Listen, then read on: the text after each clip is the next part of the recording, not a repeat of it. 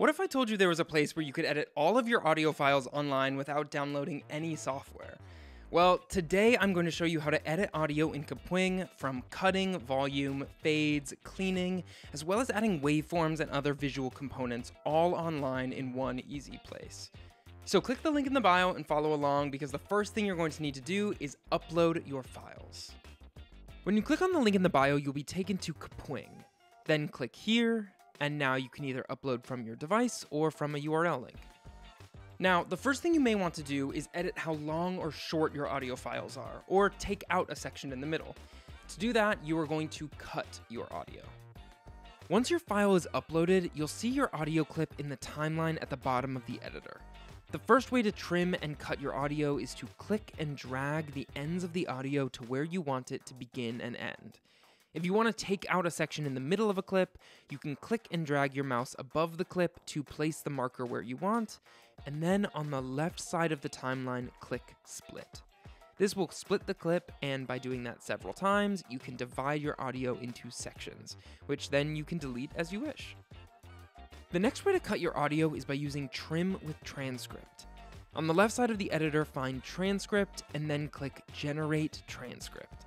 When that's done, you will have an entire transcript of your audio, and you can delete words, phrases, or whole sentences by highlighting what you don't want and clicking delete. Don't worry, you can always restore sections you want by using the same method. Lastly, you can also cut audio by using Kapwing's Smart Cut. When you click on the audio clip toward the right of the editor, find Smart Cut under AI Tools. This will detect any silences you have in your video and cut them out. You can adjust the silence sensitivity and then click Done, and voila. So now you've cut your audio. Next, here is how to adjust the volume and add fades.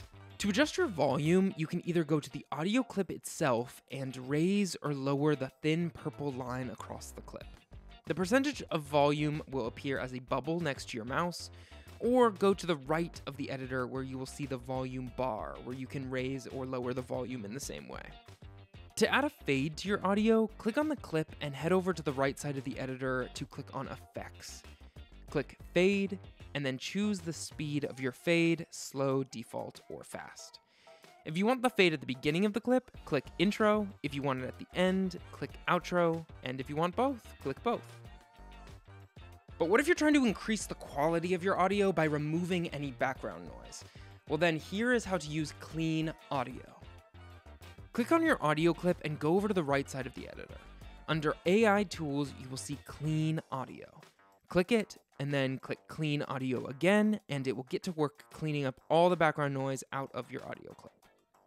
Last but not least, adding something for your audience to look at can keep them engaged. Adding things like waveforms, progress bars, subtitles, and images can help spice it up a bit, so here is how to add visual elements. To add a waveform or progress bar, go to the Elements tab on the left side of the editor. From there, simply browse the type of progress bar or waveform you want to add, and then click it. If you want to put images behind either of those elements, go to the Images tab. You can search through Kapwing's huge library of images and click on the one you like, adding it to your canvas.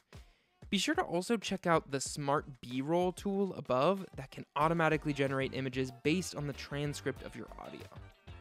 Lastly, if you want to add subtitles, go over to the Subtitles tab and click Auto Subtitles. And suddenly you will have all of your subtitles ready to go and put on top of your audio. Nice! You have cut, clean, adjusted, and made your audio exactly the way you want it. Now it is time to export your audio. Go to the top right-hand corner and click on Export Project. Choose your format, resolution, and compression level, and click on Export again. Your project will start exporting in the background. You can either watch its progress here, or continue to work by clicking back on your canvas. Once it's done, it will appear in Recent Exports, and when you click Download, it will download straight to your device. Kapwing is a full studio editor, so you can not only edit all of your audio here, but you can completely edit all of your content for social media all in one place. Don't forget to subscribe for more tips on how to level up your content, and happy editing!